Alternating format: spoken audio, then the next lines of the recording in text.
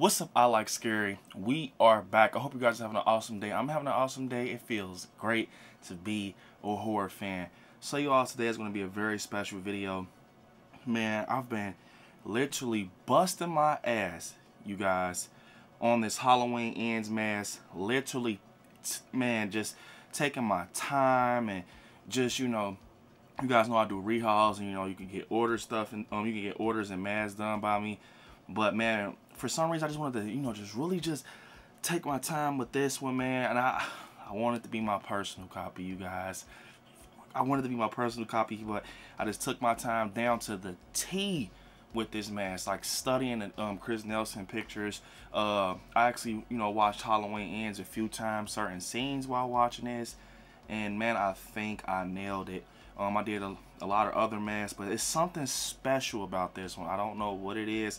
I just can't stop looking at it. But before I show you guys, definitely smash the like button, because man, for my Halloween fans out there, Michael is the face of the channel. Whew, this is good. Here we go, guys. This is it, man. Let me turn down that brightness, and here we go. This is the Ends, man. This is it, man. I cannot believe it. I feel like I nailed it. When you look at this mask, you see a lot of the mold, clamped up in the hair. Then on the burnt side, it's a lot of that brown going on, that light brown and dark kind of, just a lot of like volumes of brown going on, mixing with that eggshell. And look, that gruesome moldiness, man. Like, I made sure I try to put the moldiness, to where it's actually at on these photos that I got, that Chris Nelson posted.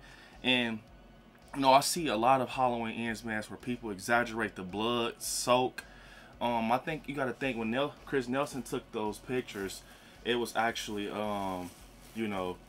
freaking light in it. So you got to think of it that way too.